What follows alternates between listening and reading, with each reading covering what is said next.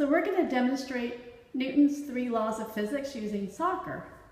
Newton's first law is about inertia. A body at rest stays at rest unless there's a force applied to it. So here's the soccer ball, and it's at rest, and now we're going to apply force to it.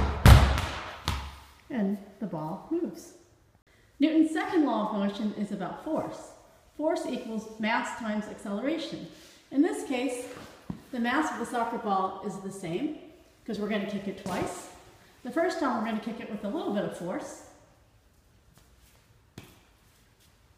And the ball accelerates just a little bit.